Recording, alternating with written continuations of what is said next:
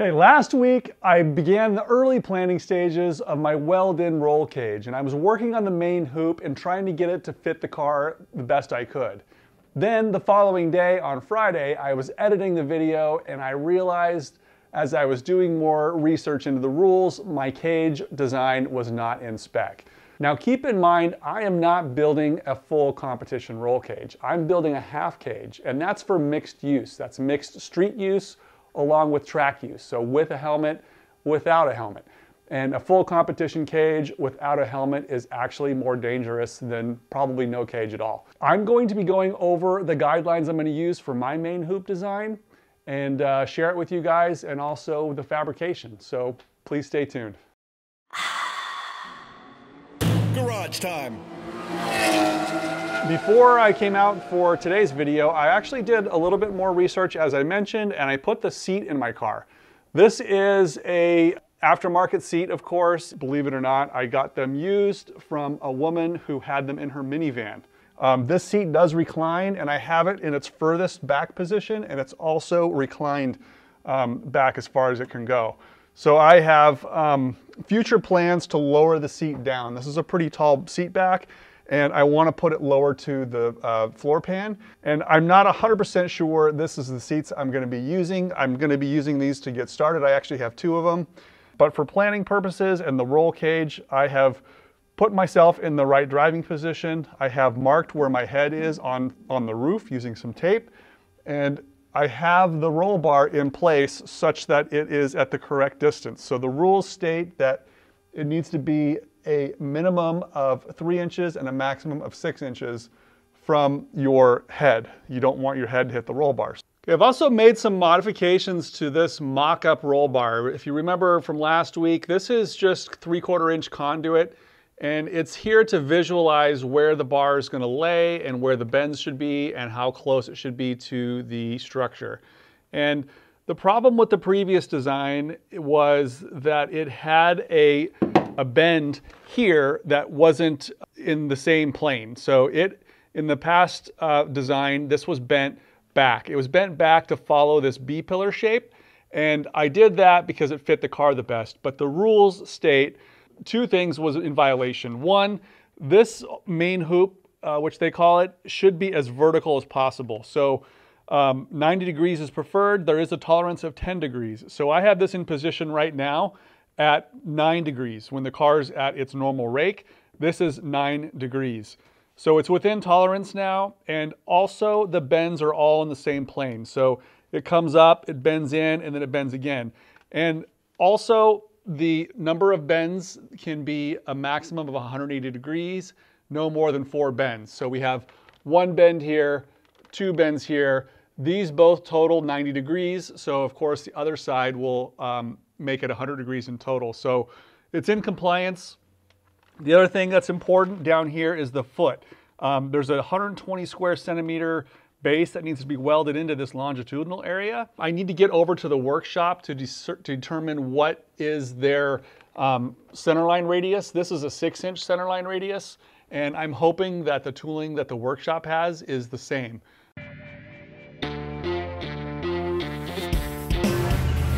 Okay, I'm at this workshop now and looking at the supply of bending dies that are available for the JD squared bender.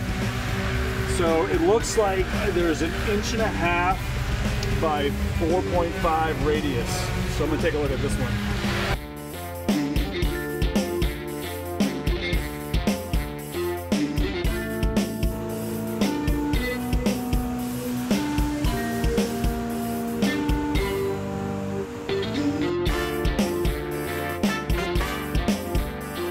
Now this has been bent and rebent a few times, so I'm going to make a clean one for the other side and determine the total width and weld it together in the middle so I can have a full main hoop template when I take it over to the workshop.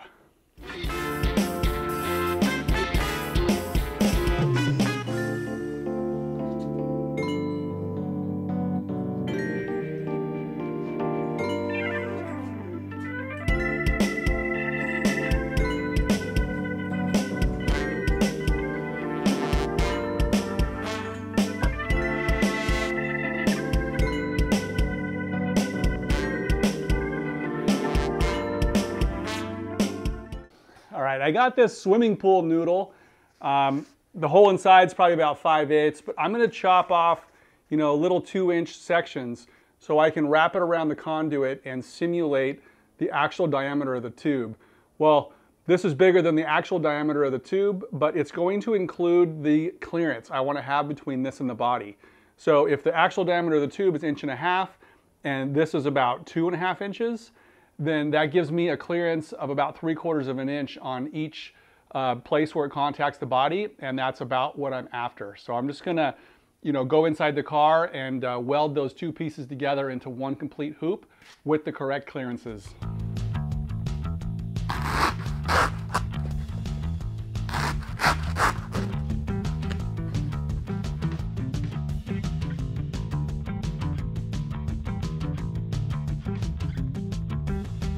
Okay, I've just marked the center line of the car relative to both left and right of the hoops. So I'm going to cut it here and weld these into one continuous bar.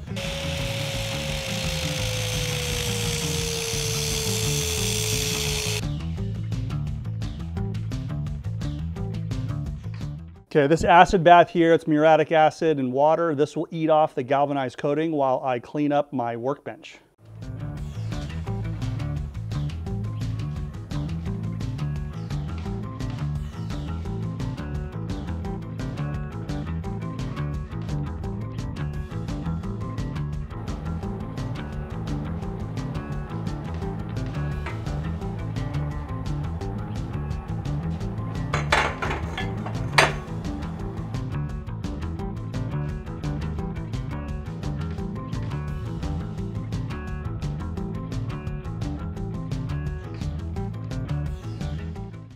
Okay, and there we have the finalized shape of the main hoop, hopefully.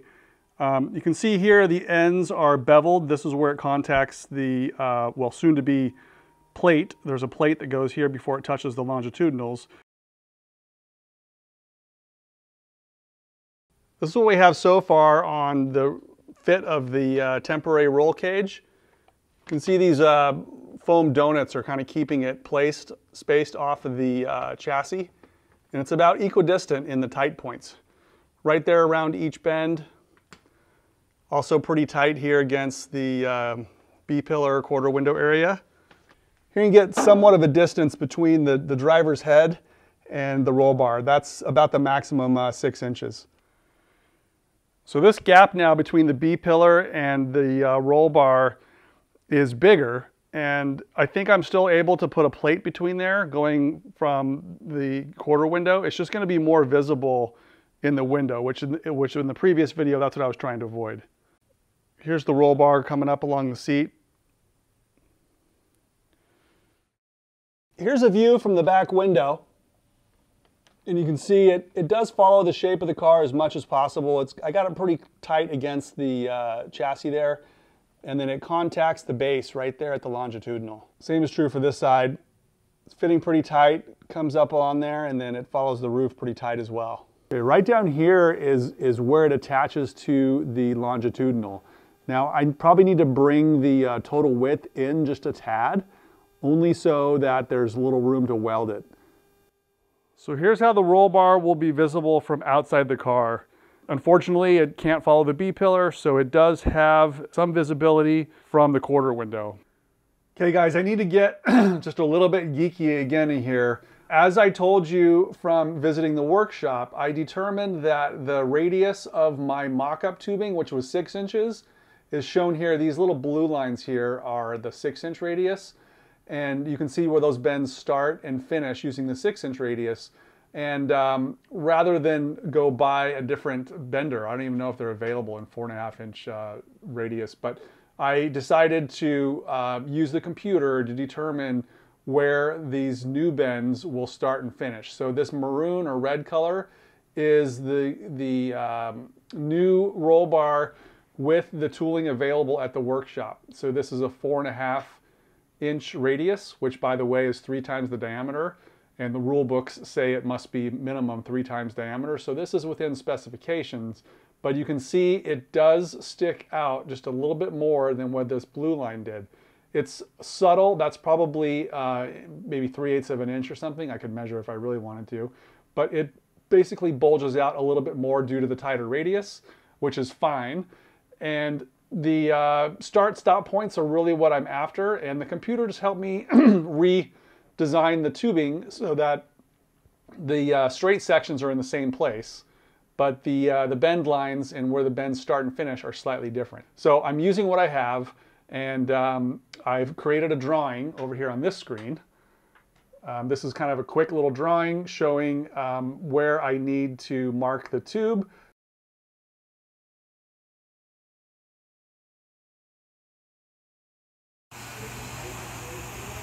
Okay, I have my tube cut a little extra long, and I've marked the center line here, and then I've actually marked to the location of the first bend, and this accounts for a practice bend, which I determined has a little bit of stretch.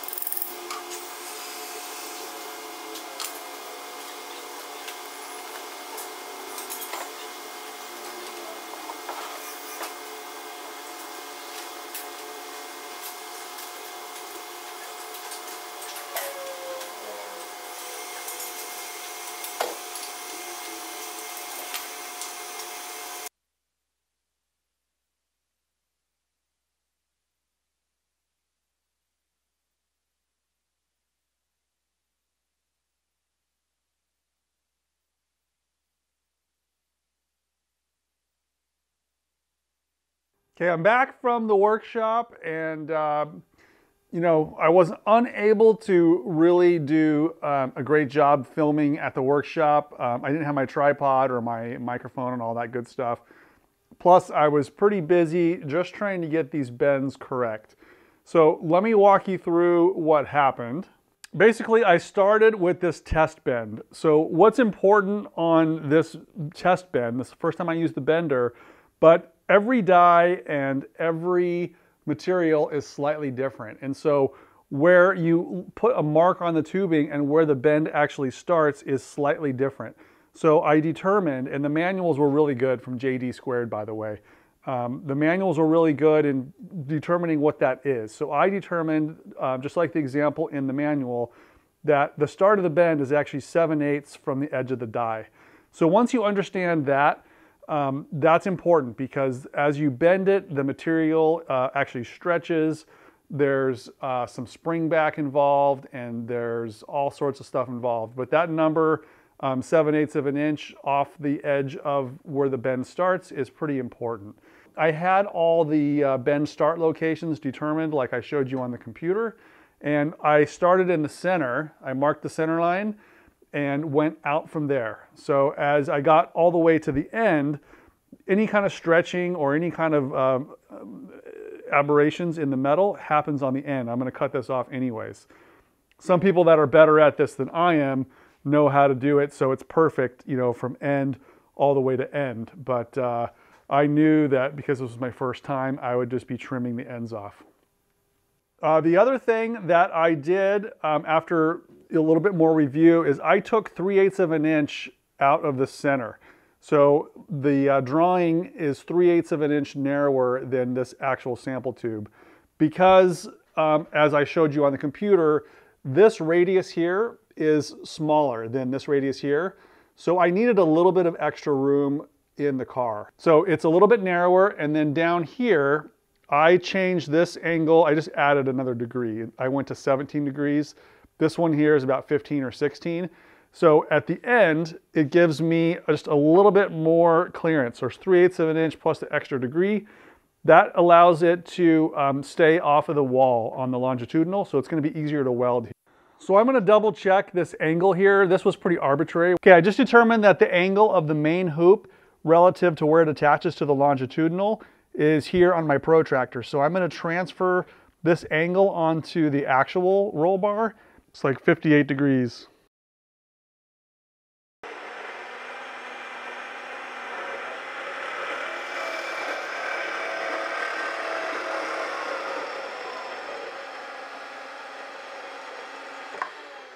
Okay, I'm excited to try it out. Although I am pretty confident based on the mock-up that this is going to work, but let's see how close it is.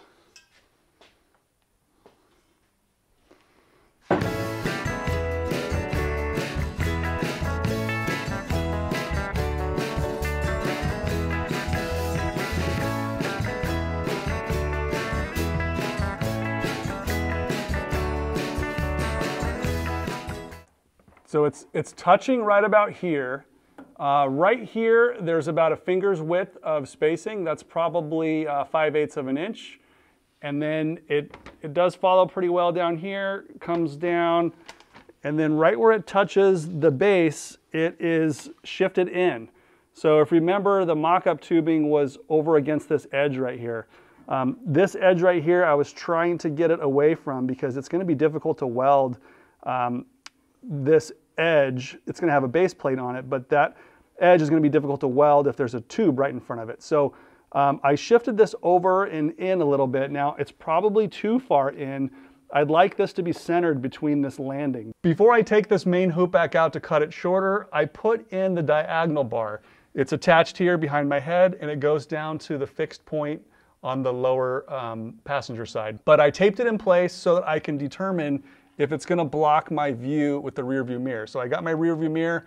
I'm basically just guessing where it might go, holding it up, and I can see the roll bar or the diagonal bar in my mirror, but it goes just behind the seat, so the obstruction is not that bad. Okay, I've been slicing and dicing on the bottom of this main hoop and taking out little pieces. So I took out, 5/8 on each side roughly, and then second cut was kind of 1/4 inch, 1/8 inch.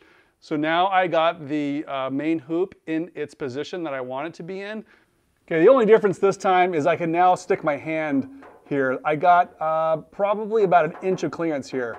So I just need to shift this over here just a tad bit, maybe 1/2 inch, 3/4 of an inch over, without affecting these upper gaps, because the upper gaps are perfect. I just need to stretch the tube out a little bit, and I can force it when I put the diagonal member in. I can force this over. Right now the diagonal member is just emulated by this rope. It's just here to get kind of a visual of how it interacts with the car and the driver's visibility from the back window. Okay, the clearance up here is about the same. I can stick my hand in, shift it around. It's about 1 inch, 3/4 of an inch. And then coming along here down this door jamb, the fit is pretty nice, and this one is right on target. Okay, before I cut that diagonal bar, I want to do some more research on the rules to make sure that I have it in the right position. So far, I haven't wasted any tubing. This is my first time doing this. I spent a lot of time researching and on the computer and watching videos. JD Squared. I highly recommend. The tooling is great. The documentation is great. There's a video right up here, I'll link to it, showing how to use the machine. Get out in your garage, build something cool. Don't be afraid to try. It's just metal. Take care, guys. See you next week.